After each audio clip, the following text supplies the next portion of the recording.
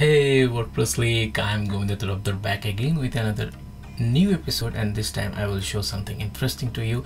And this episode is only for the WooCommerce lover, those who are working with WooCommerce projects. This will be very helpful for you. Also for those who have store, those who create a store, e-commerce store with WooCommerce, then this will be a very helpful project. And I can assure you this project will help you to get extra sale in your WooCommerce site. That's the thing, and I will show how you can boost that.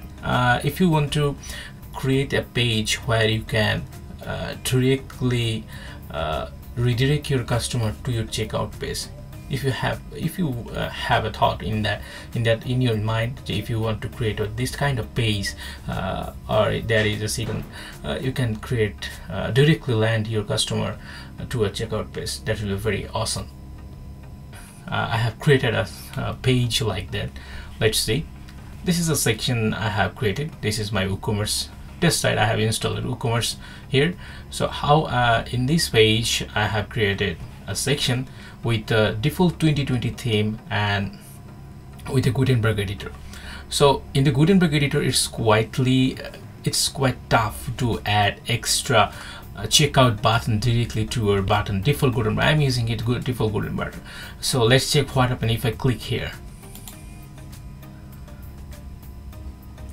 If I click here, it's directly landed here, and what I get, this is the product I have already added. So actually this is the different product is showing here, but I'm just creating a mock-up design here. So I have added a single product here to show something interesting to you. So if you want to create this kind of checkout button link, or the direct WooCommerce checkout, is a direct WooCommerce checkout link to your buttons. So it will be how you can create that. It's a very simple trick, very easy trick you can create with that. The link is here. You have to use this link. This will helpful for you. Here's the link. This is yourdomain.com/checkout/ add to cart equals to ID. That means this is your product ID. In that case, here is my product ID 153. I'll share the link in the description. You will get the link in the description, and I hope by copying the link you can create this awesome hack. You can hack your WooCommerce to redirect your customer direct to your checkout page. It will helpful to grab users. Don't give your users to a second thought to buy your products from your stores. So this is the link, and how I get the product ID. That may be a question in your mind. So to get the product ID, you have to jump on the product section of the WooCommerce. So here is my all products. I have added only one product. So this is the product ID. You will get the product ID from here. This is 153. So how I have added the link here. Just go to the edit page. Let's see how I have added. This is my backend section. This is the button. This is the default Gutenberg button, and I am editing this. So this is the thing. This is my site URL.